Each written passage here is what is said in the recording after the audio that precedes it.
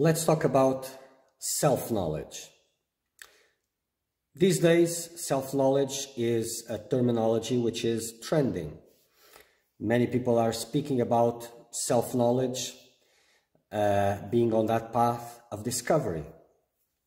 But usually what this tends to mean is self-knowledge as knowing about the personality, knowing about you like or dislike, knowing about things about yourself, knowing about what you want to do in life,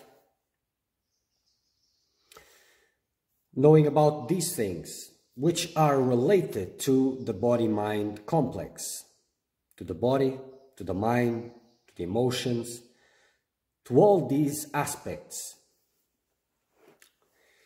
So this terminology, self-knowledge, has nothing to do with self-knowledge. It is the knowledge of the non-self. What does this mean? Like I've explained previously, I say it's my body, my mind, my emotions. I am not the body, not the mind, nor emotions. If I'm not the body, nor the mind, nor in the emotions, what interest is for me to investigate these aspects? So knowing about these structures is to know enough to remove the investments out of these structures. But if I'm polarized on discovering what these characteristics are, what these traits are, what I like, what I want to do with life, I'm coming from the standpoint that I am the body-mind. This is unquestionable for me. And I need to know this body-mind, so to know what makes this body-mind happy. So this is a movement of increasing the dream illusion, feeding illusion. It is the road to maintain suffering. If this is important to know about these structures, is to be able to remove investment from them and not to increase investment. And this may set you on the path towards self-knowledge. But it is not self-knowledge. So knowing about personality, about physical traits, about your emotional level, about your mind and thoughts and desires and what you really desire and all of this, it's not self-knowledge. It is the knowledge of the non-self, of the mistaken identity. Self-knowledge is the knowledge that directs you and takes you to the ultimate reality, to who you really are. That is the eternal, everlasting, supreme being, which is your real existence, which has nothing to do with the body-mind complex, which is the background for the projection of all illusions. It is the absolute existence. So in the scheme that I presented in the beginning, like ego is in the middle, and then there's the body-mind complex, where he's standing with his feet, and real identity upwards. So as he is taking care of subjects connected to the body-mind, his attention moves downwards, so away from his real nature. As he let go of these body-mind issues and turns his attention and remains with the attention, increasing love and devotion, it will be pulled self-realization.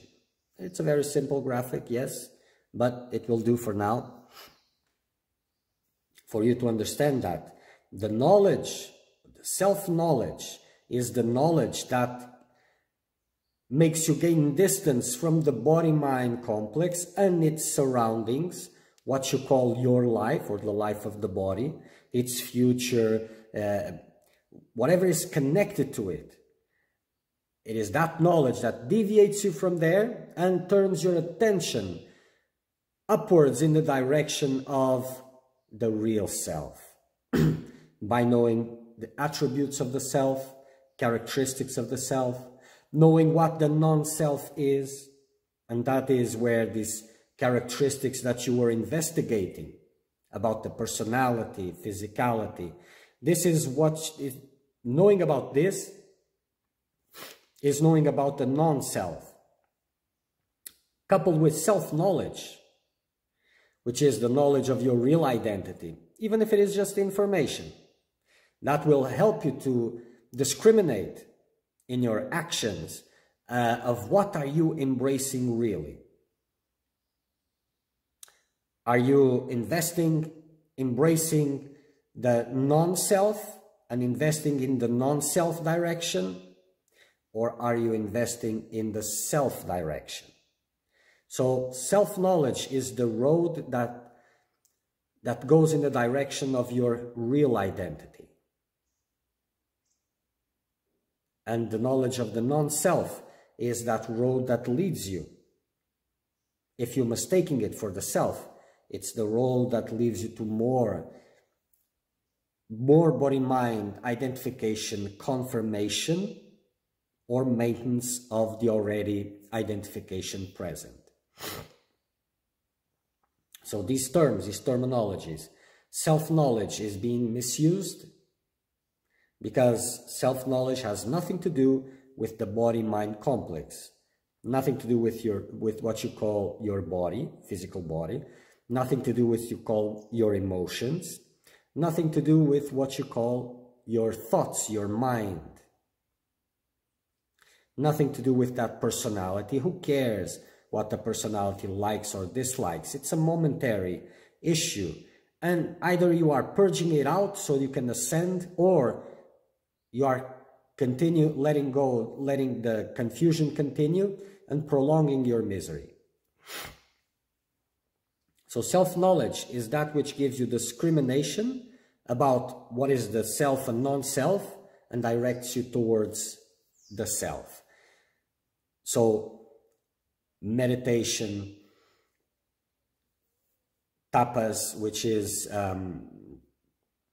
discipline, sacrifice,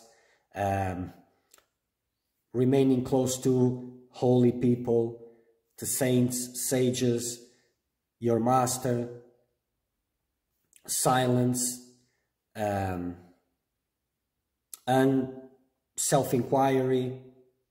So all these things, they are directing to the self which is the transcendence of that which you appear to be.